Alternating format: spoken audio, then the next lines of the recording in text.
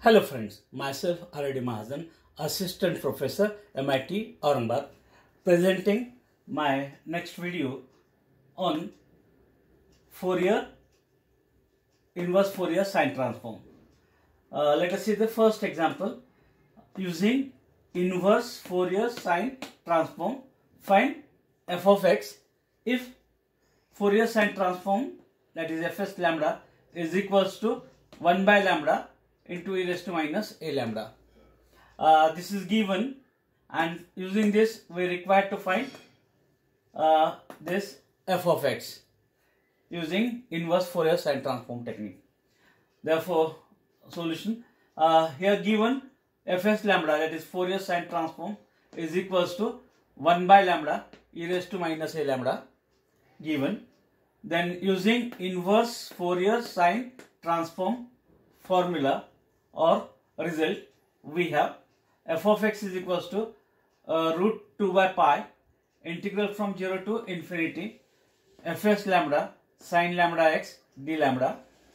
Then substituting the value of f of fs lambda in this result, we have root 2 by pi integration from 0 to infinity fs lambda, that value is 1 by lambda e raised to minus a lambda into sine of lambda x d lambda. We call this as equation 1. Let this integral we call as I of x as integration from 0 to infinity of 1 by lambda e raised to minus a lambda into sine of lambda x d lambda. We call this as equation 2. Here it is containing 3 terms of lambda, and that's why that integration is not possible. Differentiating equation 2,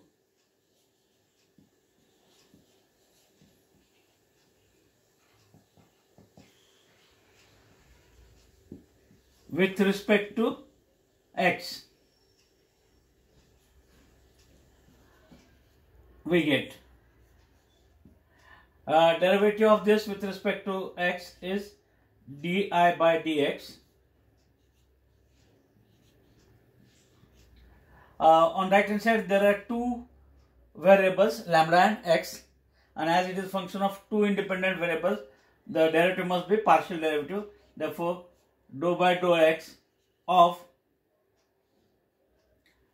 integration from 0 to infinity of 1 by lambda e raised to minus a lambda sine of lambda x d lambda.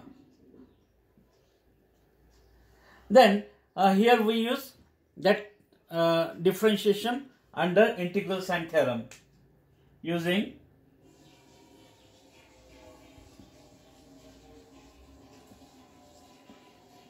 DUIS. Long form is differentiation under integral sign theorem.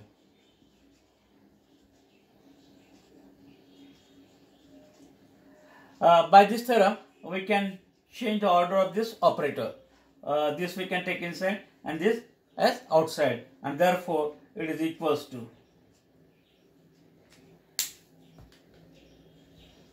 that di by dx is equals to integration from 0 to infinity of dou by dou x of 1 by lambda e raised to minus a lambda sine of lambda x d lambda, and therefore it is equals to when we are differentiating with respect to x, these terms of lambda are constant term taking outside, and therefore integration from 0 to infinity 1 by lambda e raised to minus a lambda, taking outside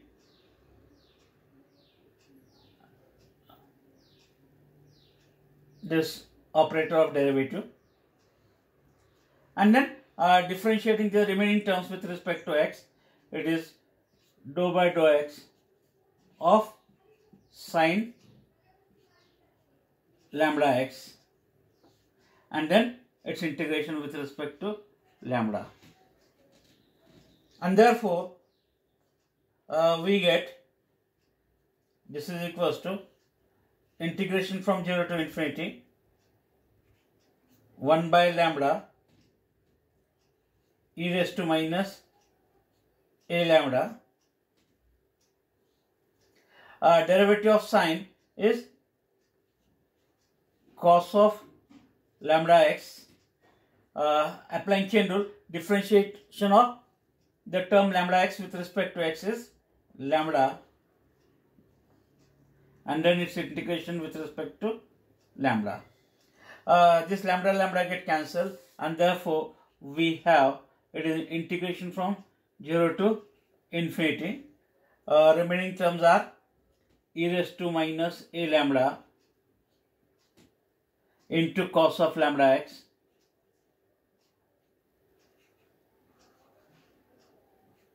d lambda.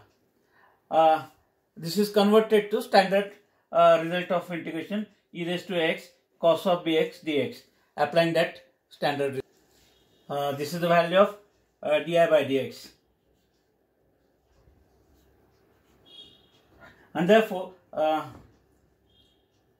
calculating that value of integral di by dx is equals to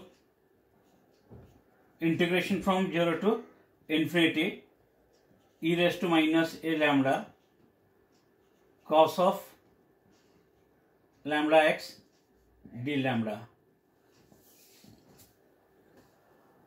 Using this standard result of integration,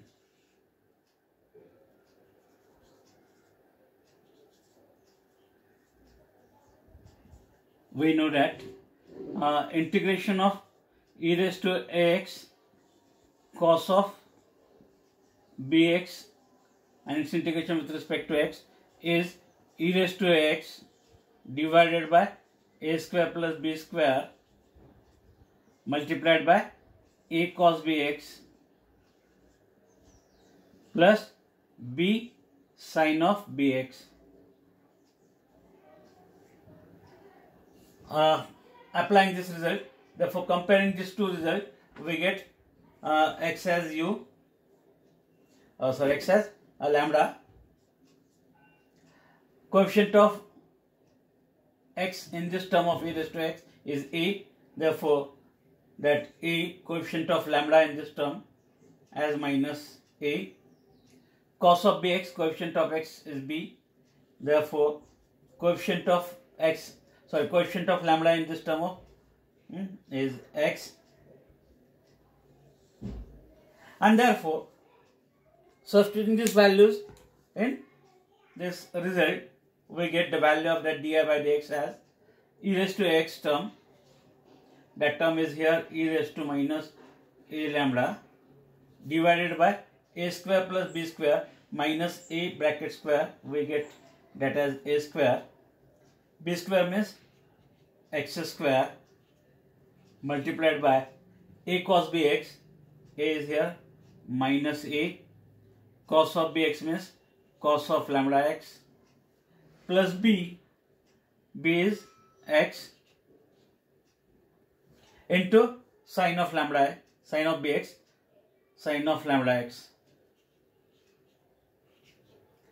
Bracket close, outer bracket close, and limits from 0 to infinity. And then substituting the upper and lower limit. For upper limit it becomes e raised to minus infinity as 0, and for lower limit it becomes e raised to 0 as 1, and therefore we get for that e raised to minus infinity it is 0 into this term, we get 0 minus lower limit e raised to 0 as 1 divided by a square plus x square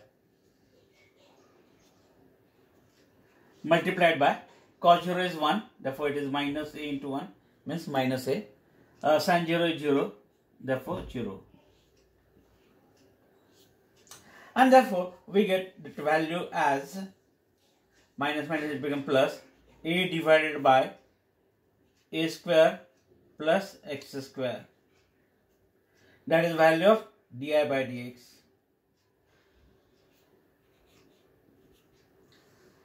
Okay. Then integrating this with respect to x.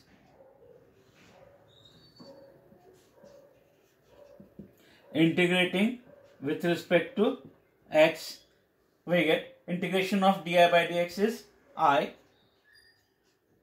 of x as integration of a divided by a square plus x square and its integration with respect to x, and that is equals to a constant outside. Integration of 1 upon a square plus x square is tan inverse of x by a divided by a plus constant of integration e. Okay, so that this a get cancelled and we get that value as we get that integral I of x is equals to tan inverse of x by a plus constant of integration e. We call this as equation number 3. And then to find this constant of integration, put x is equals to 0 in 3. We get I of 0 as tan inverse of 0 plus a. But the value of tan inverse of 0 0 plus a is equals to I of 0, and therefore we get a is equals to I of 0. We call this as equation 4th. Okay. Then try to get a value of I of 0 by putting x is equals to 0 in equation 2.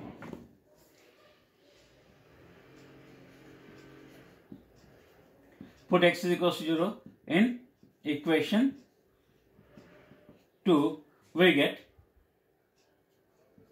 I of x, x is 0 means I of 0 is equals to, when we put x is equals to 0, this term becomes 0 as sin 0 is 0, therefore it is 0 and its integration with respect to lambda. As term is 0, its value is 0, means we get I of 0 is equals to 0. Substituting that in equation 4,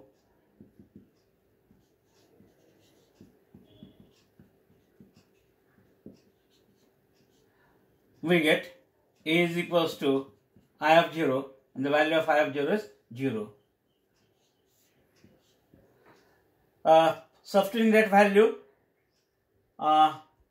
in equation 3. Therefore, equation 3 becomes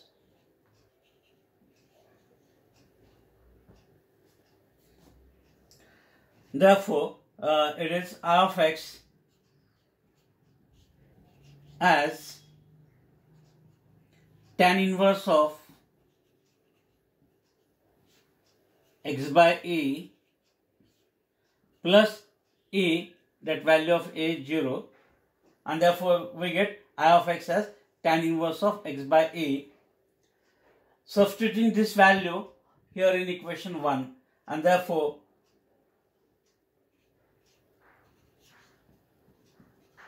put it in equation 1. 1 becomes that f of x is equals to root 2 by pi into integration from 0 to infinity of I lambda, I divided by lambda, e raised to minus a lambda sine lambda x. That term we are calling as I of x, and the value of that I of x as tan inverse of x by a is the required fx.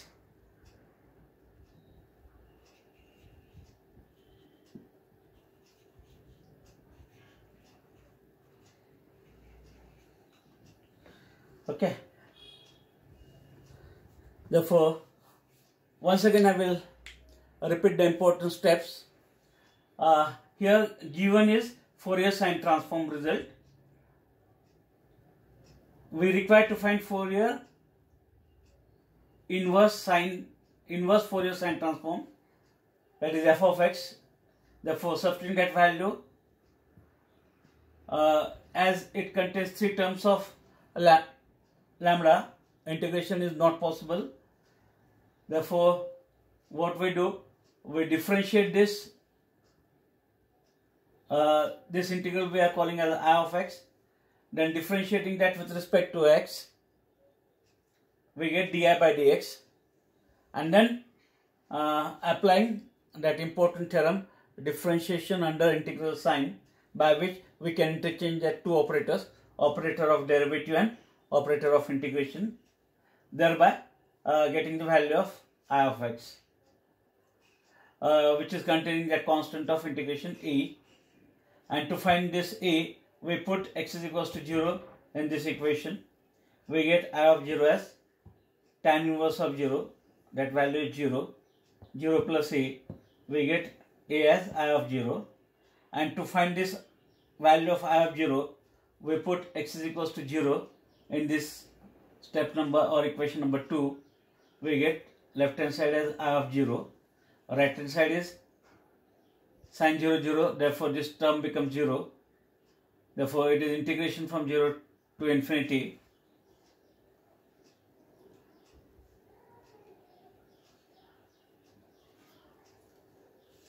And as that term is 0, value is 0. Therefore we get a is equals to 0. Substituting that value once again here in this equation 3, we get I of x is equals to tan inverse of x by a plus 0, means that value is tan inverse of x by a. And using this value here in equation 1, finally we get the required f of x as root 2 by pi as it is into value of that integral, and that value of integral is tan inverse of x by a. That is the required result. Like this, we can obtain the solution for this problem. Therefore, if you are watching my videos, please like as well as share it. Similarly, subscribe to my channel for latest updates. Thank you.